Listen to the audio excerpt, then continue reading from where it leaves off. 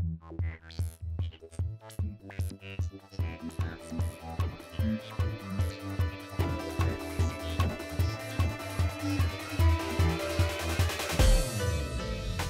we're going to do is, you can already read it here, in the groups you share, each of you, one success story and one current challenge.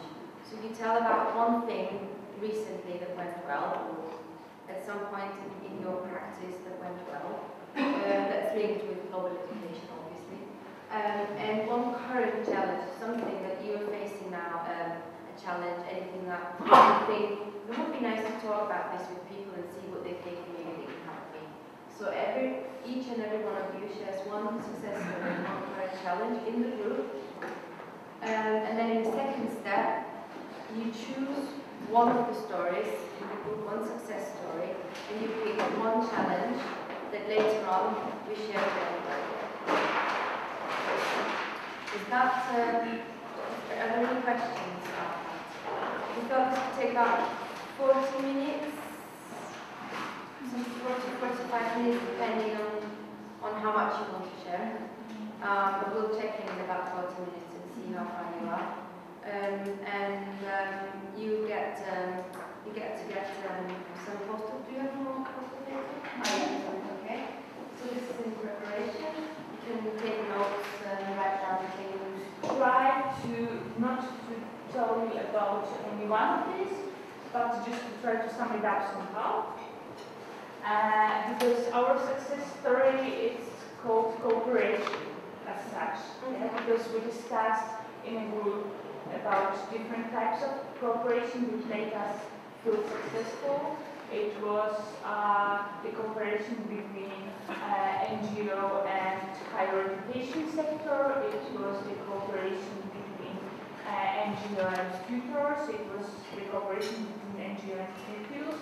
And we thought that we'd like to sum it up in a way that actually we found out that in many countries, because we've got 1, 2, 3, 4 countries here, and we thought that on each level, on each stage, in each country, we could find really good examples of cooperation between different sectors, which was quite important for us.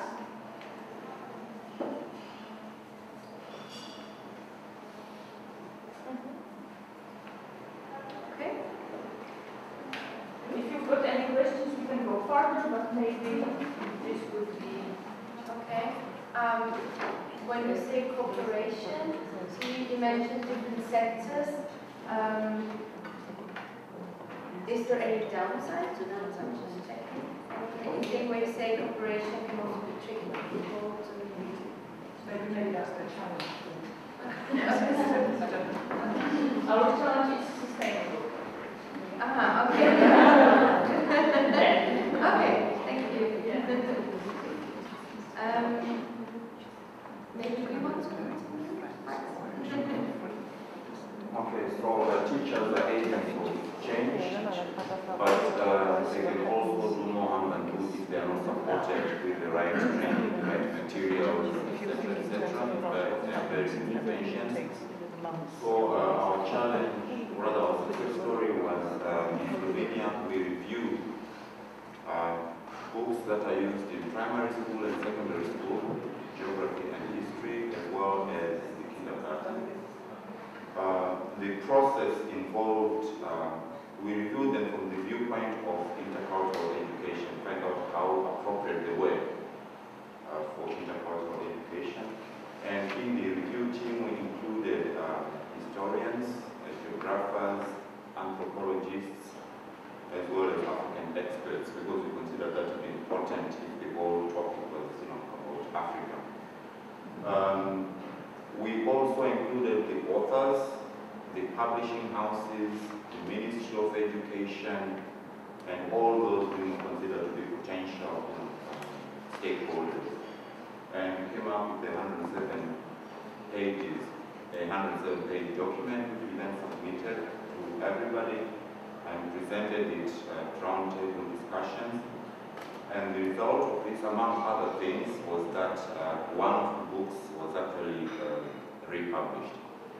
So we reviewed actually 6 books. One once we published, we hope that in the future when they republish other books, they will take into account.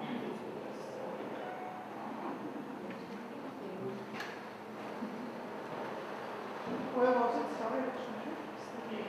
That was in Slovenia, not Slovakia.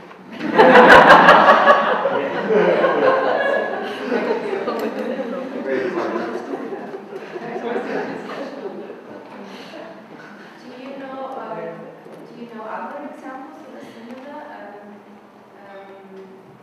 Is this something that others in Slovenia do as well, or are you the only organization who sort of looks into textbooks in Slovenia? Now, to build on what the other group had said, this actually was a cooperative effort. Before we did the books, we had actually done the curriculum also into a similar thing. We reviewed the geography, primary school curriculum, and also that actually the curriculum was also changed, was improved based on what we did. So basically there were a number of organizations who are doing this together. Thank you. Want to share? Next one. Yeah. So we also have a success story, but I don't know if we'll be happy because this is at the same time a challenge. So I don't know if I'm supposed to present now. And this is also a story. I mean, I shared the story, but we shared also our own stories, and then we somehow decided that this is something that we all are familiar with. So the story, I was sharing the story of Global Education Week, and this is what I'm doing now very much because this is coming 1 month and I'm coordinating the activities in Poland.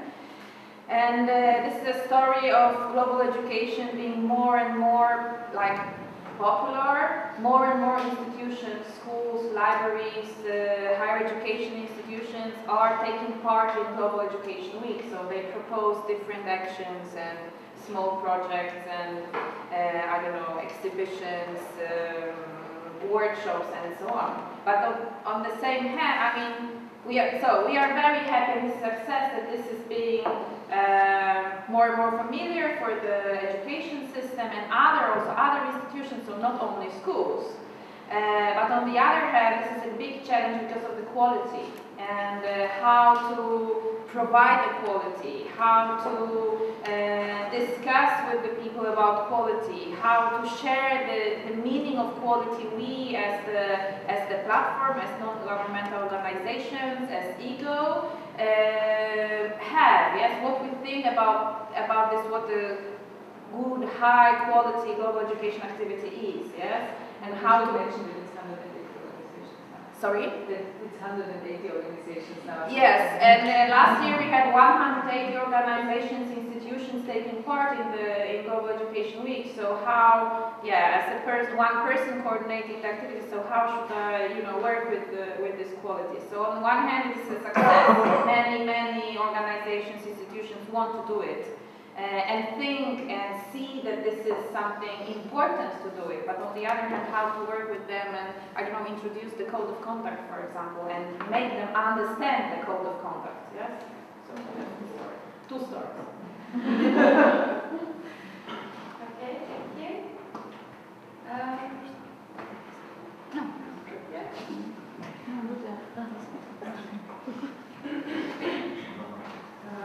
We're talking about success stories, about our success stories, and then we find that one method is working very good, and we decided that it is our success. Yesterday we were talking about telling the stories, how important the story of each person. So our success story is a living library. You all know what it is. If you don't know, find out, but it's working all the time if the library is completely well. It's working.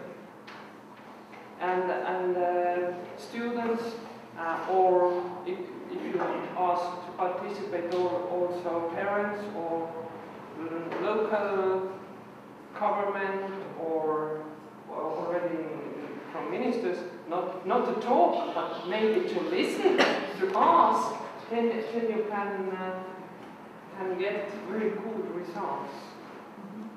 But I tried it several times on my students, and it works every time. It works so good that they go to home talking to their parents, and that parents who must giving feedback end of the school year, last year marking Living Library is the best event of the year. They didn't participate there.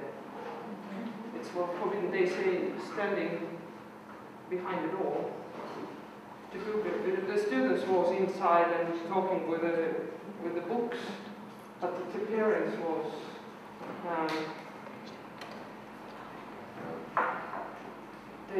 What the message from the children? Yeah, aga nad olid üllatunud ja. In a surprise. And happy. By the effects the living library books are sharing the life experience. Yeah. And no matter what the topic is, actually, I want to stress here. Yeah. It can be global education, it can be career options, future prospects, future schools, institutions. Doesn't matter what the topic is. It doesn't matter, but we use it in our school in global education. Just be very short because I don't know the concept well. How does it work? You have books. It's a library, but the books are the people, and usually it's from Denmark. This method, and you can borrow the book. Procedure in the library. The library, you can ask the questions what's in the cover. For example, my cover, for example, here is a teacher, so you can ask questions about only this cover.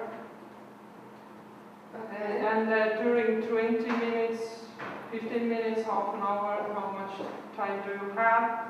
And then you give it back and you borrow another one. Okay. One book at a time. One book at a time, and if it's in school, you must be very careful that all the books are working at the same time and no students is sitting without a book. So it's all the time must running, and the students must ask. It's very important skills to arendada, to asking questions, proper questions and good questions. Okay.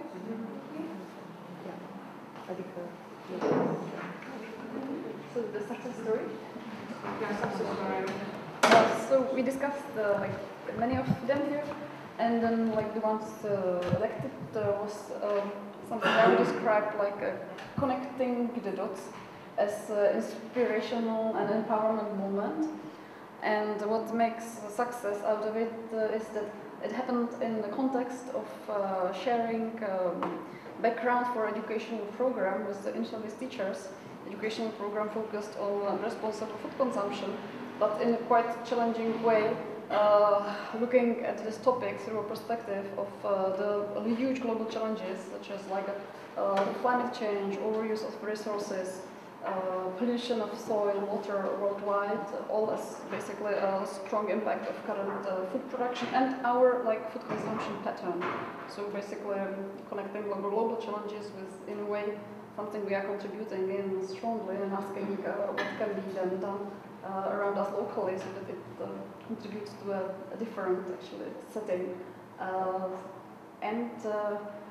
Despite the challenging framework, I think we went through moments of kind of strong interest and excitement of teachers, not being scared by how overloading the topic could be. So that's why I call it connecting the dots between different things that suddenly can make a much more powerful impression and basically, motivation. Can you give me some keywords for the... Yeah, connecting the dots. Maybe connecting the dots as inspirational moment. Yeah.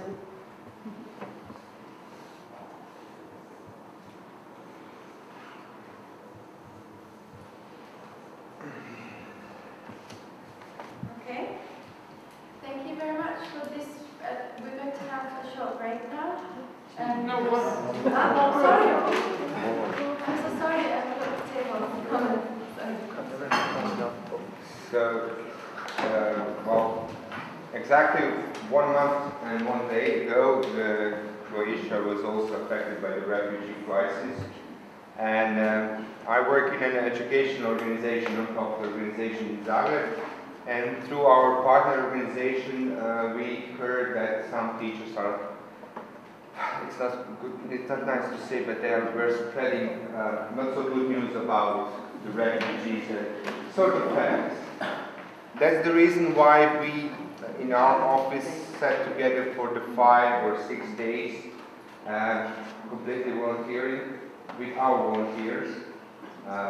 Personally, I was in charge to design the whole publication that we produced. So we made a collection of course plans, model workshops for teachers to work with students on refugees. We managed to develop 5 proposals for them, put them in a collection. Also, we put some UNICEF and UNHCR recommendations on how to deal with these topics in classrooms, and we published that. And it was also announced by the national TV and national TV's website, and in like 5 days we had around 3,000 downloads of that. But okay, that's not, when you compare it to 55,000 teachers in Croatia, it's not a big deal. But the thing is that we received a lot of emails saying that this is good thing done in good time. I have to say that this is also was a part of cooperation, because we used a lot of materials from other organizations in Croatia that were produced, especially from Law Workers organization, about they are dealing much more with asylum seekers and migration. We use their materials for students. We just put some pedagogical and didactical. Also, we translated different kind of UNICEF videos to Croatian and so on. And this is, something that you have like humanitarian or emergency assistance in times of great need, and this is sometimes also needed, to provide to teachers or to schools tools for them to work with that. And how to say, the good thing is that we got inquiries from Macedonia and from Serbia about that document being translated in their languages. And it's free to download, so basically anyone can download and translate it to any language if they wish. That's one. Okay, thank you very much. But we now want to focus your attention on challenges. So we've got your 6 challenges here, which we collected. What I'm proposing to do is to just read out each challenge and return it to the group. So by reading it out, hopefully then everybody will know what each challenge is.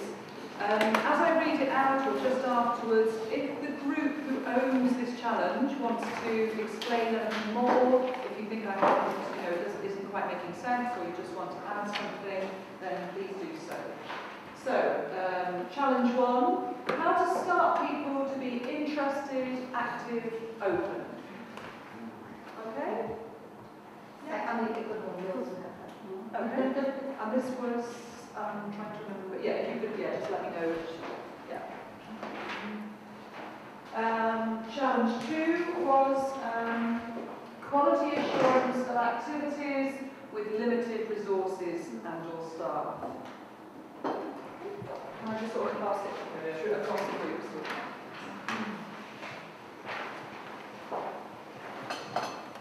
Okay, challenge 3, quite a lot there. I suspect Clive had something to do with this. I'm just recalling the discussion that took place yesterday evening. So to share EU values of solidarity, social democracy, empathy, open-mindedness, tolerance, through education and enable, through education, remembering our history, and enable global education practitioners to share information, materials, and challenges. So there's quite a big question there. If we can ask that back to you. Was that any questions? Which table is this? Yes. Okay, are we okay so far? Yeah, all questions, all challenges clear. I just want to add, because just for the sake of clarity, the thing behind this discussion is that my feeling is that we are somehow reluctant in making something more, how to say, concrete. You know, not all opinions could be accepted. You know, because some opinions can become something that, you know, if I'm going to be egoistic, can affect me. I think that sometimes we have to put on stand and say this is good, this is not good, or this is wrong. Because I hope that you see what's going on in Europe, what's different kind of bad mood, bad atmosphere is going on, and I don't want to.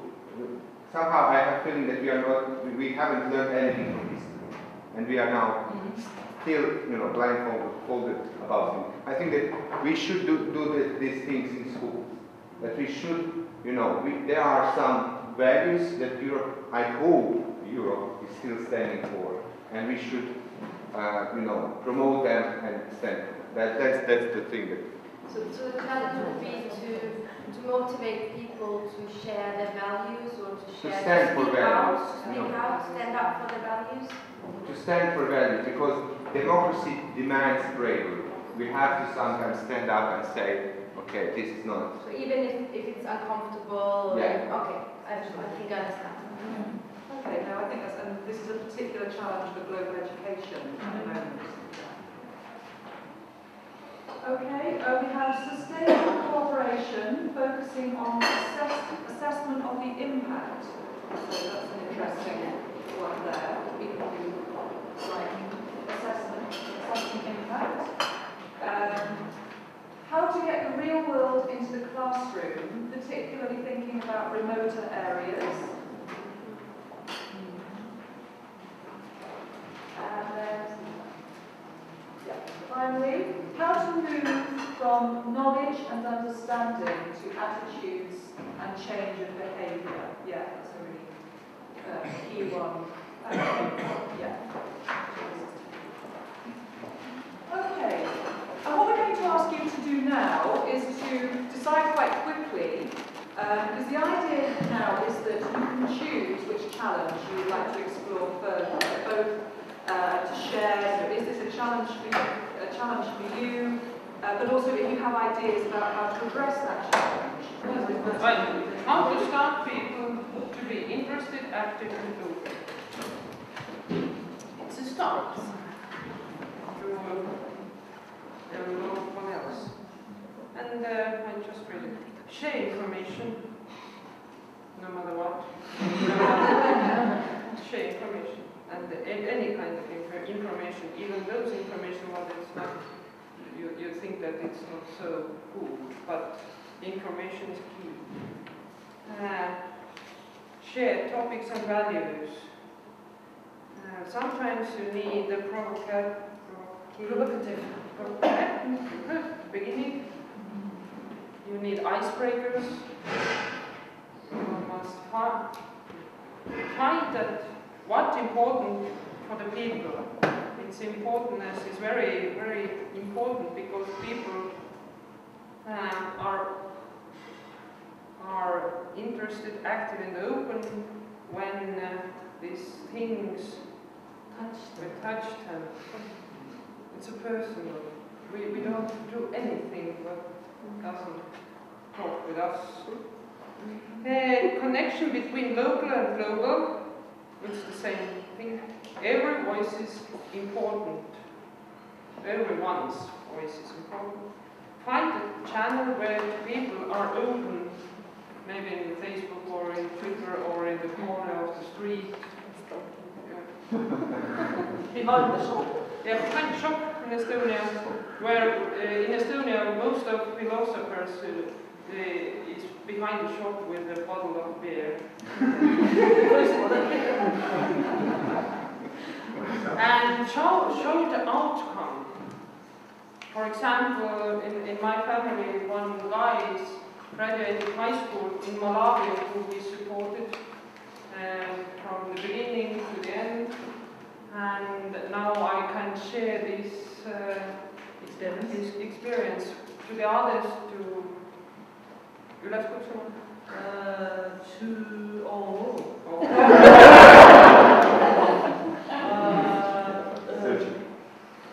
To become proactive. Yes. Initiative. Yeah. Initiate other people to do the same. To do the same. I'm the role model. So, that's... If we do everything, then people start. And maybe sometimes a little bit shame also.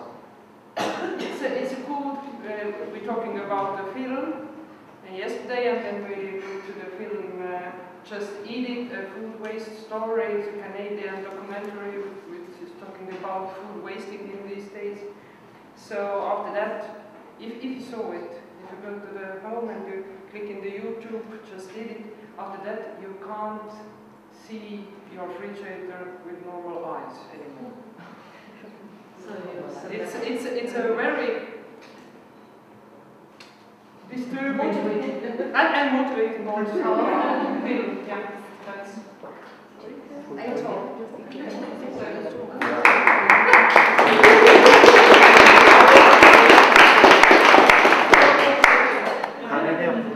Dictionary. Okay, any other group that feels that you moved forward in the discussion, and so that's something that you think you can share?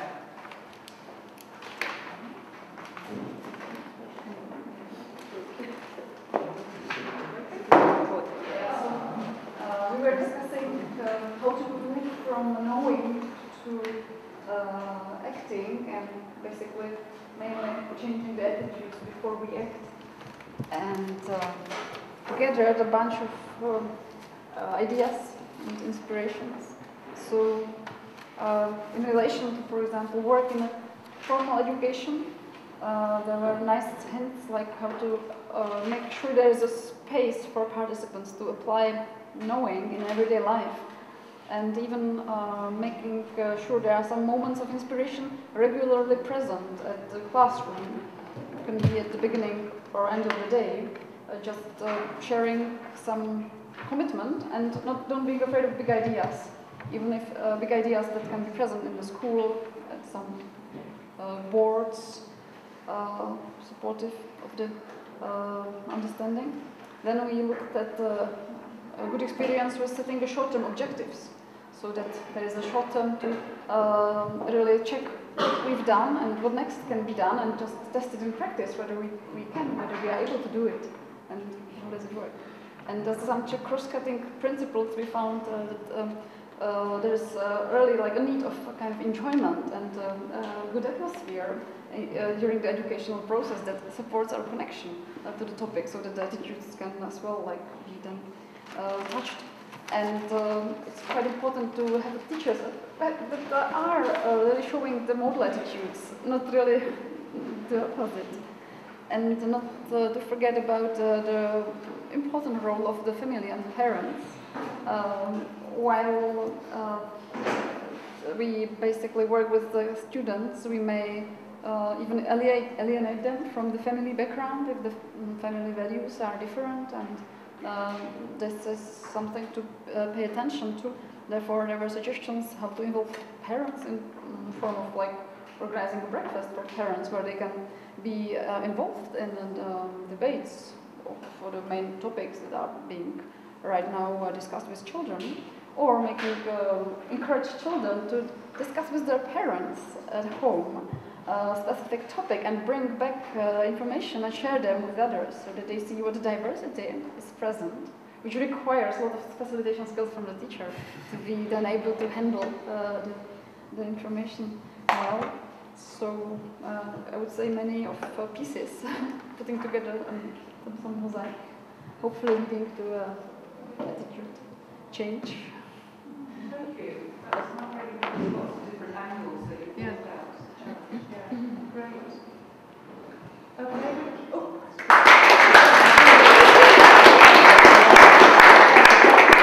One more. Actually, we started the whole debate. Actually, the first thing that appeared, so the first word, was the guilt. Yeah. So right when we start to think about the change from knowing to acting, there was the issue what to do with the guilt. Is it useful for us? Is the guilt motivating, or is the guilt totally, blocking and building the resistance? So that was really fruitful sharing. Guilt, shame, rather whether work with a collective guilt to be sure we don't go for the individual guilt development. So very interesting.